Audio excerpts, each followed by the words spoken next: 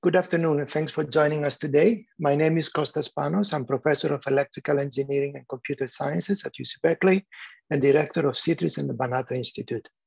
I would like to welcome you to the 14th year of the CITRIS Research Exchange seminar series. And in this series, we actually have hosted a remarkable lineup of technology innovators in person, and I'm glad to see you all joining virtually today for the spring of 2022. And now it is my pleasure to introduce today's speaker. Today you are joined by Derek Hollenbeck. Derek is a PhD student in the mechanical engineering program at UC Merced that is advised by Dr. Yang-Quan Chen. Derek's research is focused on the use of small uncrewed aerial systems, sUAS, both multi-rotor and fixed-wing aircraft as scientific data instruments to solve search and localization related issues of fugitive methane which can affect the environment and public safety. He's interested in the use of sUAS swarms, fractional calculus, and exploring how to make collective systems such as swarms more adaptive for these search problems. Derek started his interest in sUAS through the American Institute of Aeronautics and Astronautics, helping to pioneer UC Merced's first two appearances in the AIAA Design Build Fly event. He's also a lab manager for mechatronics, embedded systems, and automation, or otherwise known as the MESA lab. So it is my great honor to introduce Derek. Derek, we'll be glad to hear your presentation. Thank you, Costas. And I wanted to first thank all the organizers for inviting me to give this presentation. So the title of this proposal that we submitted for the CITRIS Aviation Prize is called Leapfrog. And you might be wondering what the acronym stands for. Let's see, there we go. So it stands for Long Endurance Edge AI Platform for Research Opportunities and Data Gathering. And so I think with all good projects, you need a good acronym. So this is the outline of the talk. It's gonna begin a little bit with the team background. We're gonna go into the competition rules, design requirements. And then we'll talk about our proposal that we submitted, and then do a little recap on some of the judges' feedback, and then where the current team is sitting, or at least new members, where we're at in current progress, and then some future planning. And so on the image on the right here is a picture of some of our team members. So from left to right, we have Kenneth Pruitt, Ambrose Liu, Falana Ng, Deanne, Hao Yu Nu, and myself. And then who's not shown is Jim Solomon and our faculty advisors, Spencer Castro and Yang-Quan Chen. So the team background, we're pretty diverse. We have several folks in the mechanical engineering department, electrical engineering, computer science. We also have some undergraduates in the computer science, in the psychology department, and as well as the management of complex systems. So I just want to highlight some research from our lab. So my research, like Costas was explaining, focuses on methane sniffing drones. So I have a picture here of a mission or flight campaign that we did out in Alberta, Canada, trying to compare the use of drones against existing technologies from vehicle or on foot measurements for active oil and gas sites.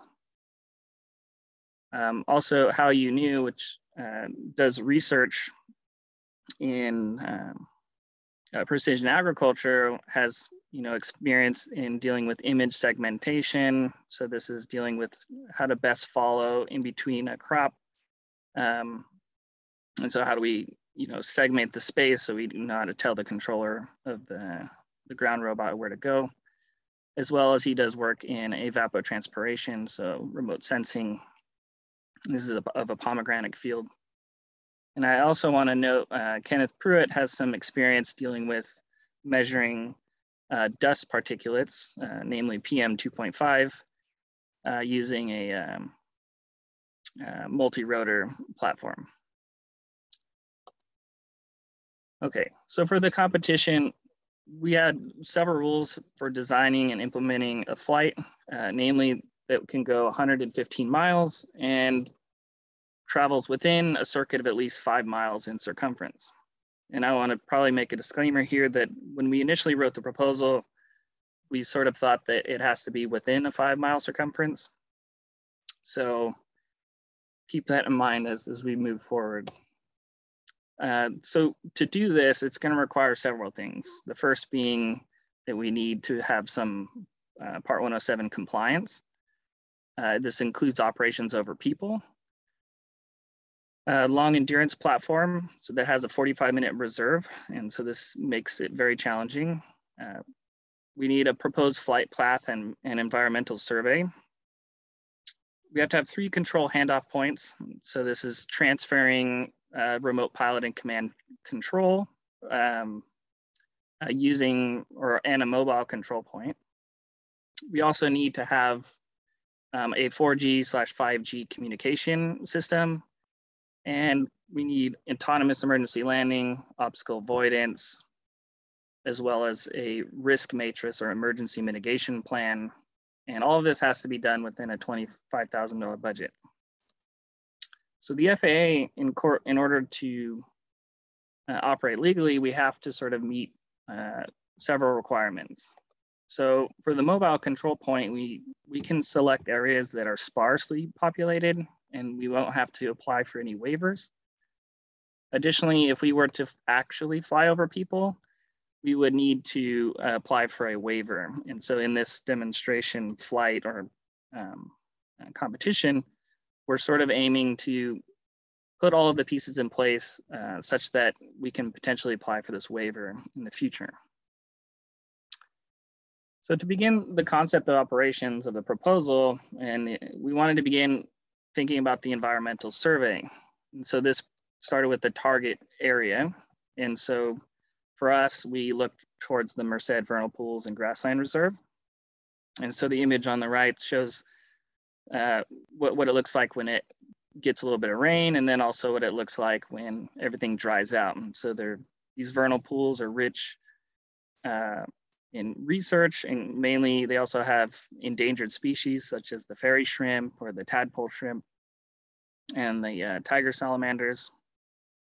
But we also picked this because of its location. So it's located just northeast of the campus. It covers a very large area. And what's shown on the image is there's these numbers. These are actually cattle grazing lots. And as talking with the reserve director, one of the challenges was how to improve their active cattle grazing program. And so one of the research questions we wanted to identify was how do we quantify something called residual dry matter, which they're using as a metric to hopefully improve their adaptive cattle grazing.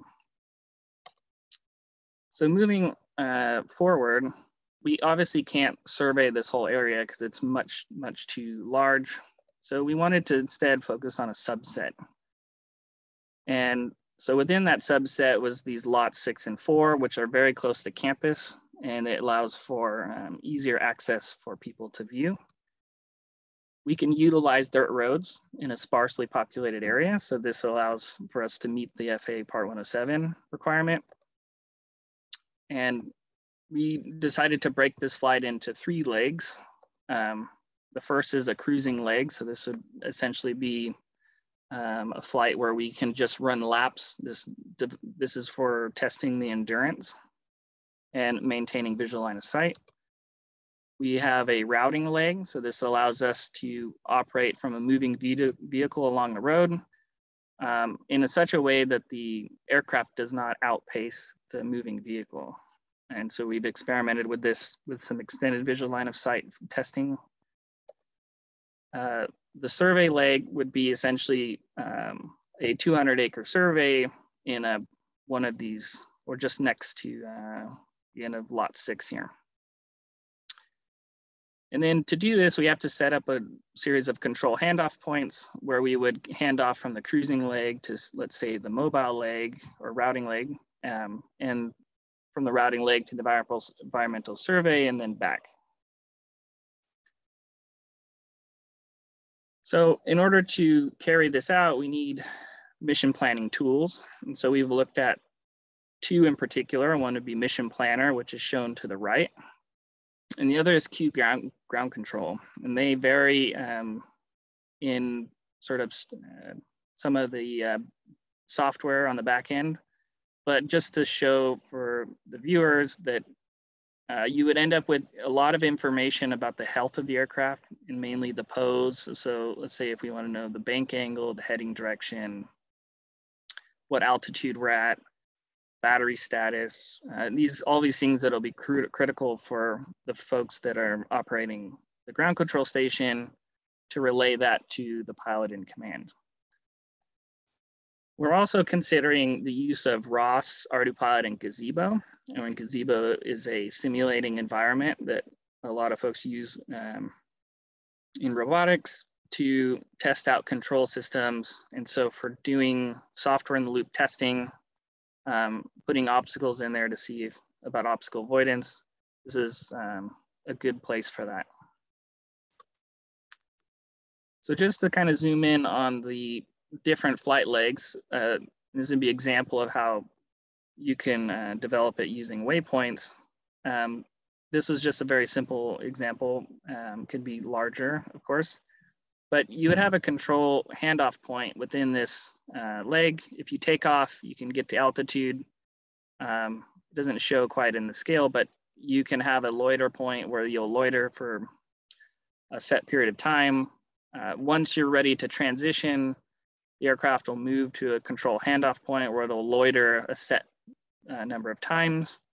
At this point, you would make sure that the next pilot in command would have control of RC control of the aircraft before you would go into this routing leg.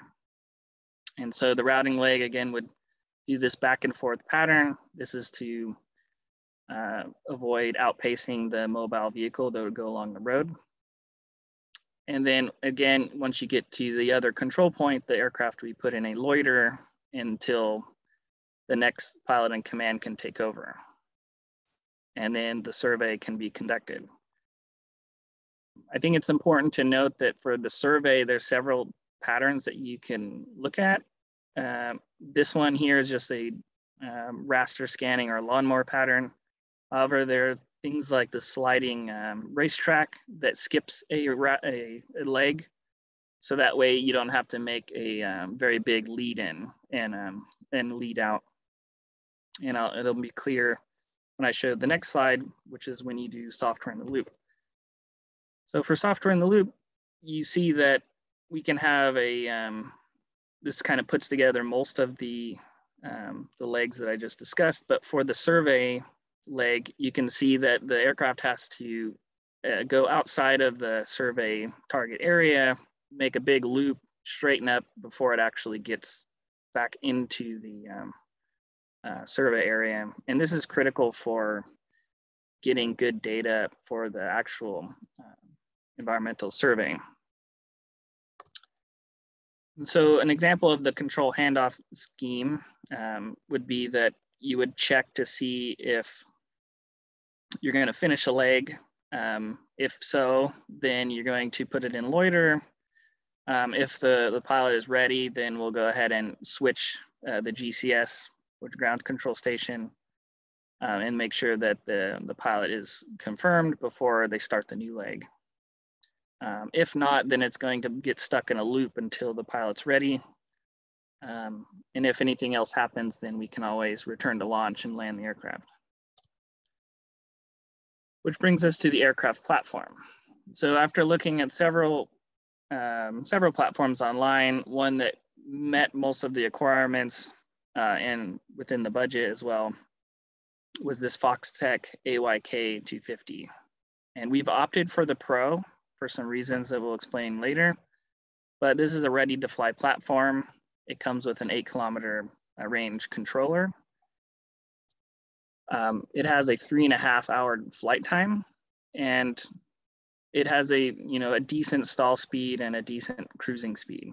So ideally you want to, for the environmental survey, if we can fly slower, it's better in terms of getting the amount of overlap you need for the remote sensing survey.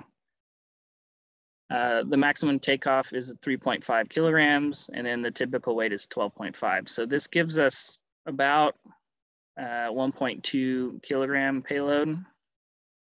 I think there's a number that should be off there.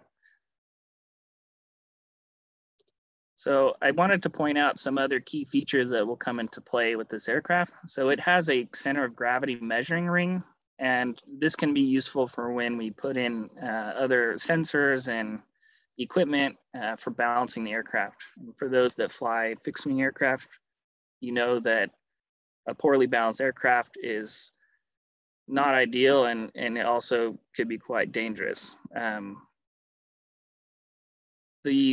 This has a nice flight control compartment. It's located at the bullet point 5 there. And this could also serve as a potential place for a parachute, and the parachute could be connected to these CG measuring rings as well. And then that will stabilize the aircraft during descent if we have to put a parachute on it. It has a detachable payload compartment. So this is good for designing swappable payloads in the future. So for different missions. And just for scale, it shows a person holding the aircraft. So it is quite large compared to, some smaller UAVs, but it's not at the civil UAV range. Okay, so a high-level system overview, right? So we have the VTOL propulsion, which is it's like a quad rotor. It has the battery are housed in the nose of the aircraft. We have proximity sensors that would be placed ideally pointed outward horizontally and possibly down. The forward flight, it's a tail pusher. So it's the rear of the aircraft, you have the main forward flight motor, and all the payload cameras will be set up underneath. And so this aircraft uses what's called ruddervators. And so it uses a mixing between this elevator rudder action. So it allows for the aircraft to do all of those operations. So to yaw the aircraft, and then also to pitch the nose up or down. So to get into a little bit of the specifics about the avionics, this was the initial avionics layout in the proposal. And it consists with, let me get a laser pointer here. So it consists mainly around the Pixhawk autopilot. And so one of the requirements was that we need to communicate or have an ability to do this obstacle avoidance, emergency landing. So we need a way to control the autopilot on board. So we opted for a Raspberry Pi as a co-pilot system. And this would essentially communicate over a MAV-ROS or MAV-proxy serial connection locally on board the aircraft. And so we can utilize something like a state machine to switch between modes, and then also takes in information from the proximity sensors. And then for things like emergency landing or anything that needs some machine learning or computer vision computations, we're looking at the Intel Neuro Compute Stick as an option. On the Pixhawk side, we can utilize some of the features within the servo rail system. So we can use that to trigger an RC switching mechanism that would switch between radio RC receivers to the individual remote piloting commands. So this is for the control handoff. Also, triggering, although it doesn't have to be, but triggering can be done using this to the payload cameras as well. And so I'll point it out here is that we're looking, in the beginning, we looked at MAP-IR with red, green, blue, and a near infrared camera. But I'll show you in the next few slides that we've opted to change that to reduce weight. The last thing I'll point out, or last two things, is the LTE module that would bridge the normal transceiver to the GCS would be done using the CUAV LTE link system. However, from the time of the proposal to the time we started looking at purchasing, they discontinued the product, and they've actually made a different product that also includes HD video. So it could be better, but it's also about $1,000 a piece. And so it's finding difficult to fit it into the budget. So after talking with some of the other team, we're considering on utilizing what we're going to do is use a 6-fab 4G shield on the Raspberry Pi. This would communicate over 4G, and the serial connection can just be bridged through a 4G based server to the ground. Okay. So for the payload camera, we're looking at now a MAP-IR orange, cyan, near infrared.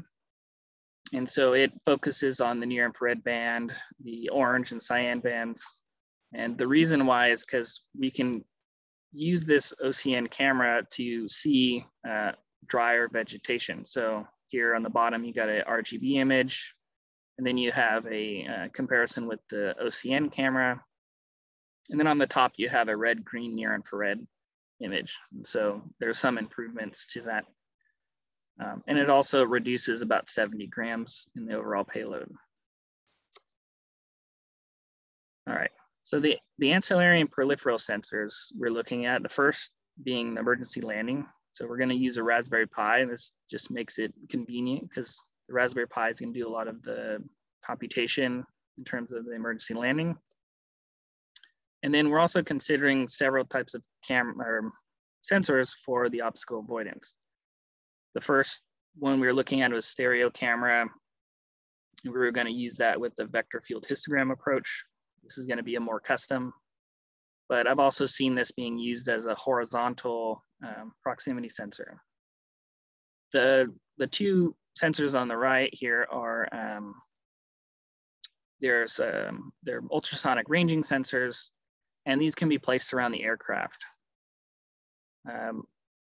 ArduPilot supports several sensors, which one of them is a 360-degree LiDAR, which I think is suitable more for multi-rotors, but it also supports up to 9 rangefinders. So the ultrasonic ranging could be a good strategy. However, we're going to use our testing strategy to pick the best one.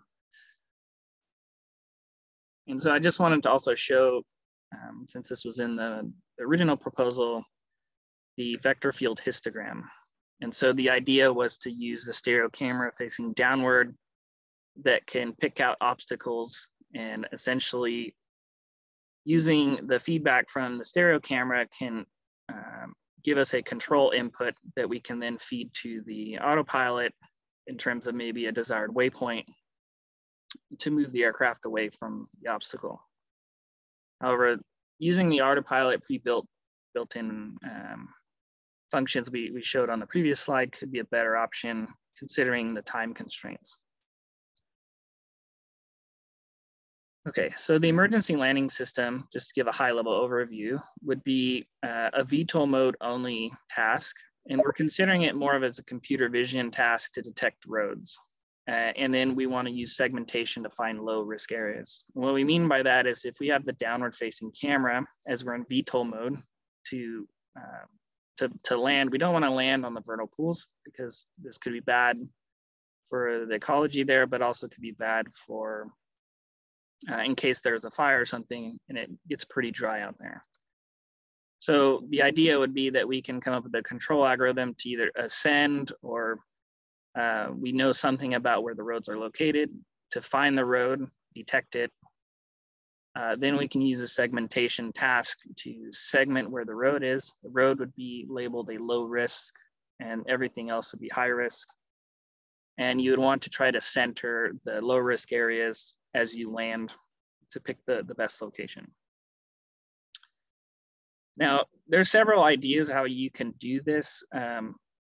And one idea is you can use a deep convolutional network. We can train this offline to do the segmentation, and then it can be deployed, like I mentioned earlier, on an Intel Neuro compute stick. So that way this offloads some of the computational tasks of the Raspberry Pi. So to meet the FAA Part 107 requirements to get the aircraft below 100 or 11 foot-pounds of kinetic energy, we need some parachute. So this is, in this scenario, if the aircraft needed to be terminated and or something happened with the power, we need to be able to deploy a parachute to slow it down so it doesn't have this impact energy. But when we first started looking at this, the fruity chutes, one of the ones that is designed for an aircraft of our size will only let it descend at about 15 feet per second. So the other issue is that the system weight is about 780 grams. So we eat up a lot of our payload capacity.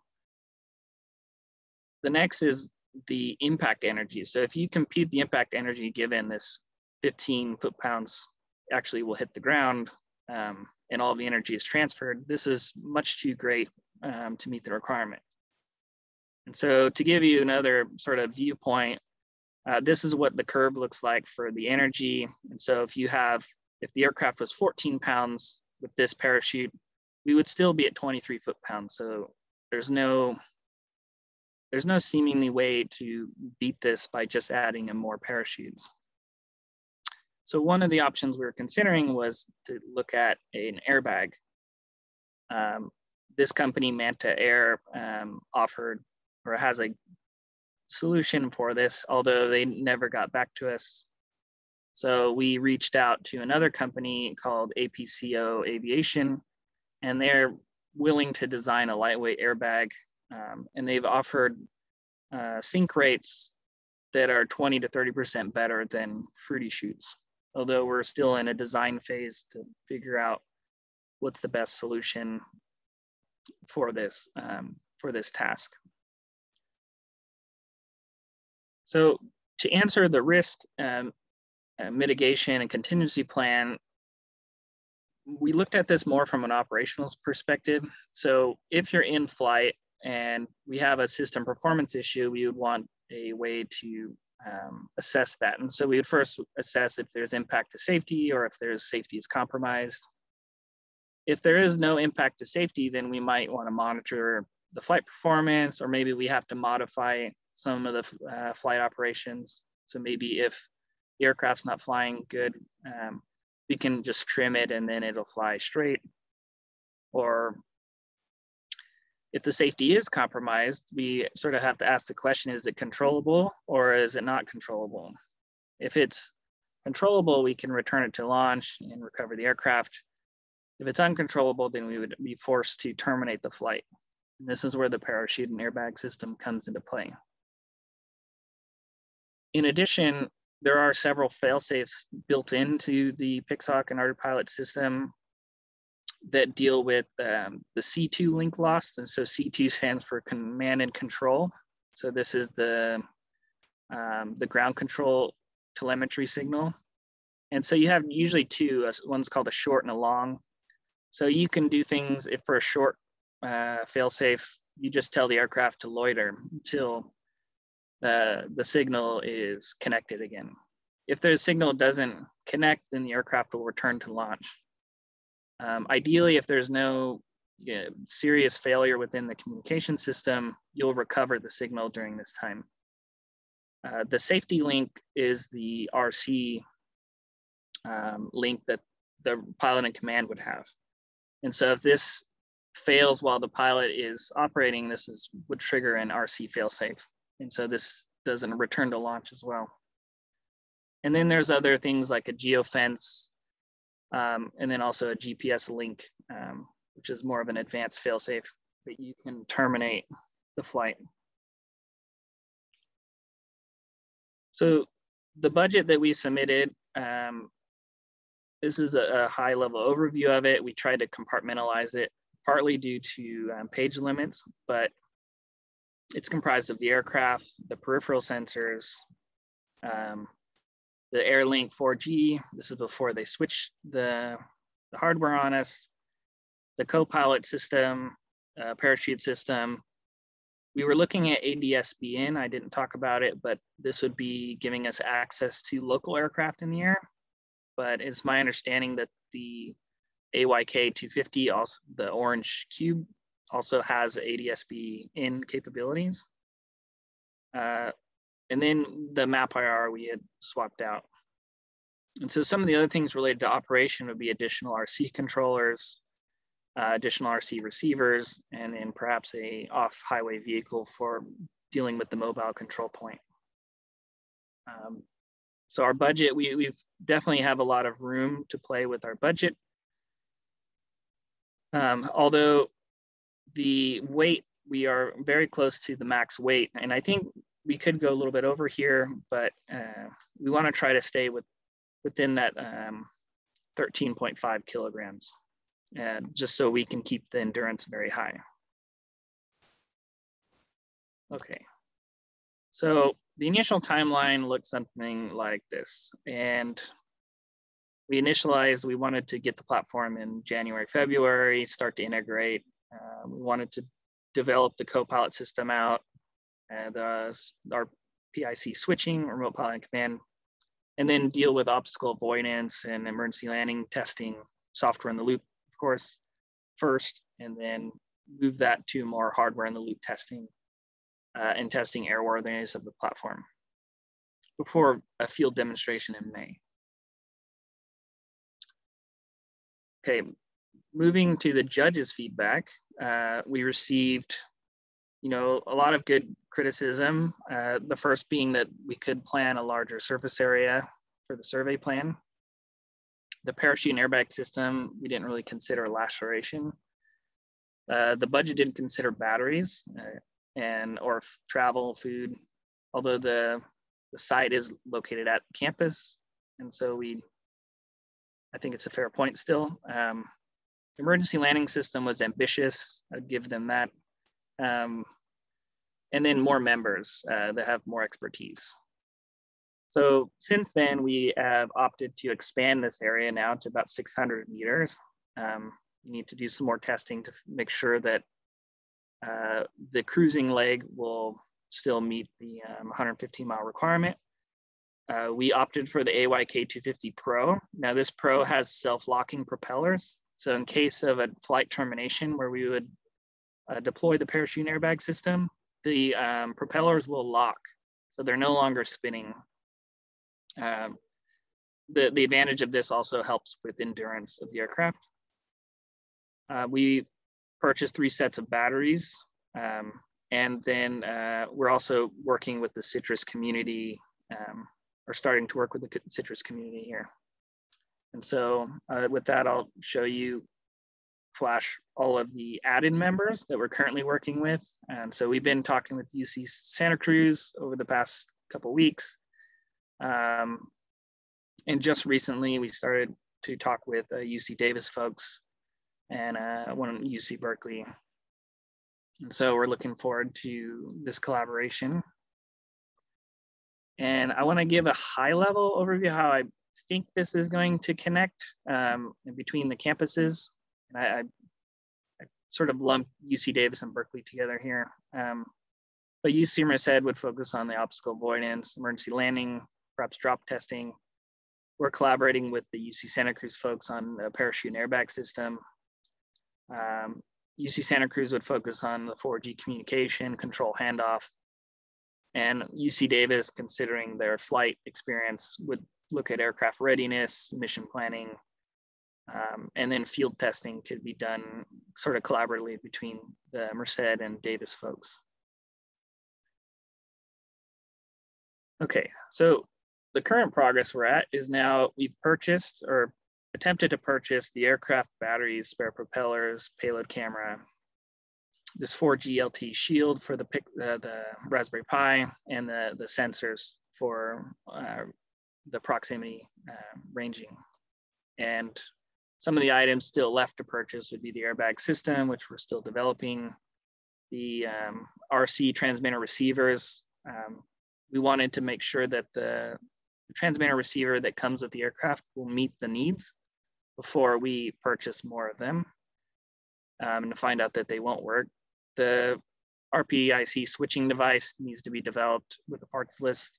And then some of the stereo camera Raspberry Pi have been challenging to buy because they're not in stock, but we also have some in the lab that we want to play with before we consider purchasing. As of last week, we received most of the spare parts and other things in our first purchase. However, the aircraft and batteries are currently stuck in procurement, and we're working on that to get that as soon as possible. And this makes our timeline get adjusted quite a bit. And so now we're expecting maybe the aircraft March or April. So all of the things have to kind of be shifted to the right. And so we're looking at now maybe demonstrating in June. And it's to my understanding that this may work better for UC Berkeley folks who are not on the semester system. Okay. So what's planning ahead is hardware, software, payload, safety testing. So for obstacle avoidance and emergency landing, we want to confirm the sensor range, response. Emergency landing, we need to test and validate machine learning models. Currently working on data sets, generating. The payload, we want to confirm that the remote sensing strategy will work. And so the landscape in the vernal pools is very homogeneous. And so this, to my understanding, makes it challenging to do the orthomosaic that's needed for collecting the data.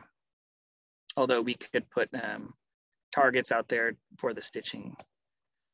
And then the drop testing. So we want to test different, try to get an understanding of what kind of airbag we would need or what the surface area, even if it's possible to get to this 11 foot-pounds given the mass of the aircraft. And so a preliminary idea of how this can happen is, considering this, considering you have a rigid object and you drop it, the kinetic energy would be roughly the same as a non-rigid object where the mass is the same. However, the densities could be different and the surface area at impact could be different. So if they impact the surface, they will indent the surface, and this indentation is related to the crushing strength of the material. And so this volume, or volume one, it would be proportional to the kinetic energy. So if it's a rigid object, where you would assume that all of the energy goes into the material. And then for the kinetic energy of the second object would be roughly equal to this ratio. So if we don't accrue the same amount of volume, we can sort of infer that this kinetic energy would be reduced. And so this can be done with an airbag as well to see if we can get to that 11 foot-pounds. For the project planning, we also are considering go, no go checklists. And so this is pretty standard for folks that do missions. This would be considering a departure checklist. So flight bags, field testing equipment, fire extinguisher, spare parts, components, batteries, etc. A pre-flight checklist. So making sure all the GPS, compass, accelerometers, payload, all this stuff is working nicely, no errors. In-flight procedures, so this would be communication, regular intervals. So your GCS would be telling you what the battery status is, what's the airspeed, ground speed, what is the, what flight stage are you in? Are you in a loiter mode, or are you going to go up to a waypoint? And then post-flight checklist. So this is the aircraft safe to approach? Is the motors disarmed? This sort of thing. We're also dealing with several challenges and risks, right? So as I mentioned earlier, supply chain. So some items became unavailable, or were hardware changed, or they're back ordered, not available. Software and hardware, like sometimes the software has issues with compatibility, or people put updates and then it bricks your code, and that is a real issue. Also, computing power on the edge. So considering the emergency landing system, this could be challenging, or it could slow down the loop of taking the image, doing the segmentation task, and then coming back with the low risk area. For payload capacity and design requirements, this is an issue because the parachute takes up a lot of our payload. And so there's this balance between making sure we can meet all those design requirements and also leaving some room to have usable research equipment. And then we also have, of course, human injury, whether this is electrical, like we're dealing with high power or high current devices, and physical, you have moving propellers and other things that could cause injury. And of course, the loss of a drone, which is being more of a financial thing. And so the last thing I'll leave you guys with is the targeted mission deliverables. So this would be standard operating procedures, functioning leapfrog platform, a list of lessons learned, because there's obviously those. Research data, so hopefully this will give us some residual dry matter estimates, as well as workforce training. So a lot of the undergraduates, I think, will get a lot of hands-on experience with this. And with that, I will welcome any questions. Thank you so much, Derek. That's a very exciting presentation. Glad you people are making so much progress. I just would like to add that the way we designed this with a view in the future in future semesters or years to see this capability expand, and start doing perhaps missions between campuses. We are open to questions, and so maybe so I can see here a question about the genesis of the CITRIS Aviation Prize. So maybe I can talk to this about for a second. It has two objectives. One objective, of course, is to engage students. And I'm glad that Derek and his team are fully engaged, and I'm even more glad to see the other teams engaging as well in order to making this, a true cross-campus team effort to make it happen. I'm also glad to see that the way it was designed seems doable, but also quite reasonably challenging, right? Many things that you guys need to invest and consider. It is not something I can just buy off the shelf and fly. There's quite a bit of work that has to happen with that.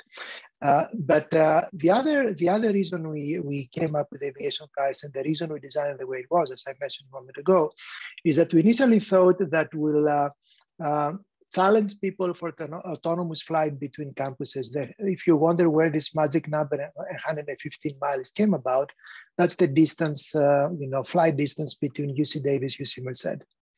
And we thought that we will do that. Of course, the moment we start looking at Part 105 and various regulations and limitations, then we realized that the requirement to stay within line of sight will not make this possible in the near term. In the future, we might be able to request for an exception, from the FAA to do that.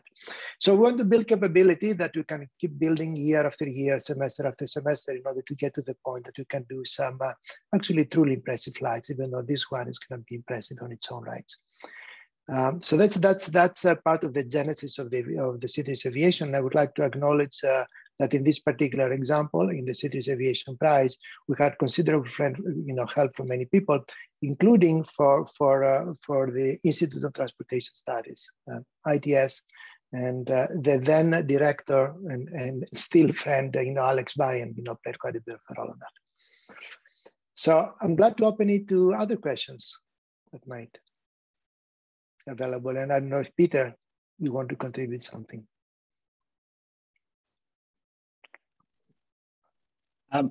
Happy to, Costas. I'm Peter Glenn. I'm the project coordinator here for CITRIS Aviation. Just curious if you, Derek, great to hear you're collaborating with other students from other campuses. Can you tell a little bit more about how that collaboration came to be and how it's been going so far? Yeah, great question. So, well, some of the collaboration I think was connected mainly through the CITRIS community folks, a lot of you leadership. And so we've been trying to communicate over Slack, and it's been a little slow at the beginning, to start, but we've been picking up, and we're trying to set up more regular meeting intervals, and I'm currently actually working on getting some hardware that Mesa Lab's going to loan over to the UC Santa Cruz folks to start developing, so they have some stuff in hand. But yeah, so we mainly using like Slack and trying to get, you know, I guess it's challenging. You know, having a lot of people to sort of navigate could be a very challenging task in itself too. But yeah, that's the main channel we're using right now, and a lot of it, this connection has been only possible thanks to the CITRIS management. Derek, I have a kind of a technical question. In the specification of the challenge, we require that the system is capable of vertical takeoff and landing. Mm-hmm. And of course, you meet the requirements by picking this platform. But looking at your presentation, I'm sure it occurs to you, this VTOL system really contributes quite a bit to what would have been useful payload, right? If you didn't have this quadcopter, you know, assembly of that, then you could exchange that with payload. And many of these autopilots that you have discussed are fully capable of autonomous, you know, takeoff and landing for fixed wing systems without a VTOL capability.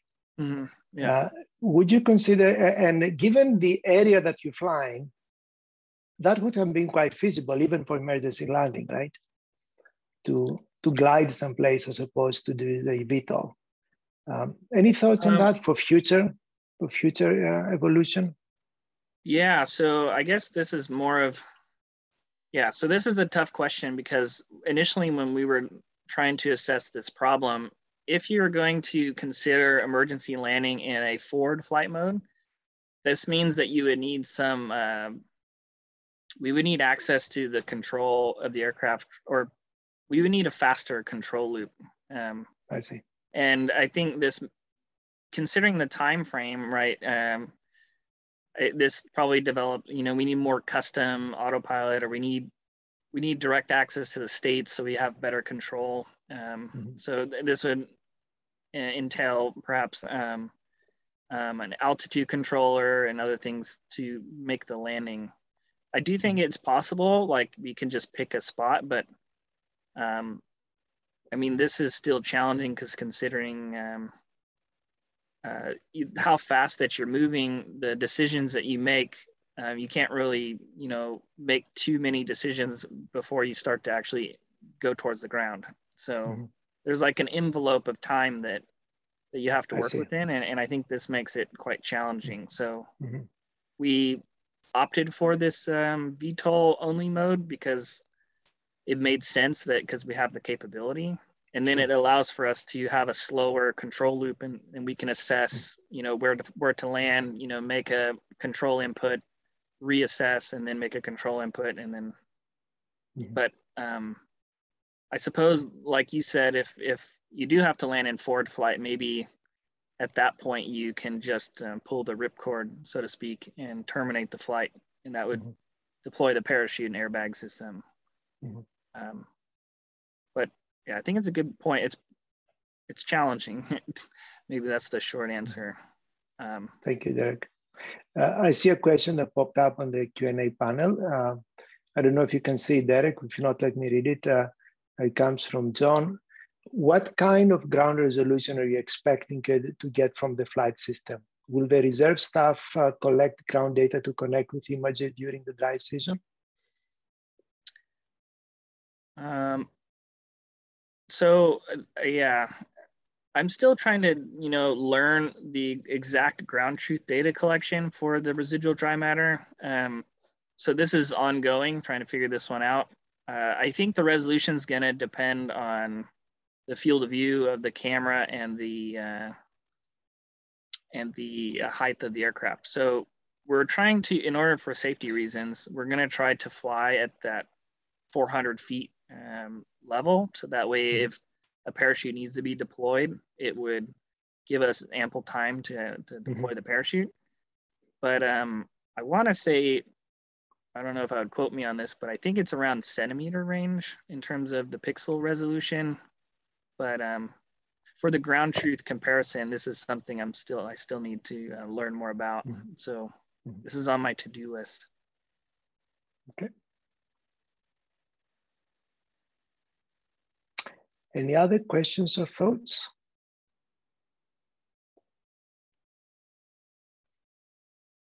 Okay, Derek. Well, thank you so much for the presentation. We learned a lot. Glad to see that there's so much progress is being made. And we'll be looking forward for your updates and looking forward to come and watch the flight and celebrate with you.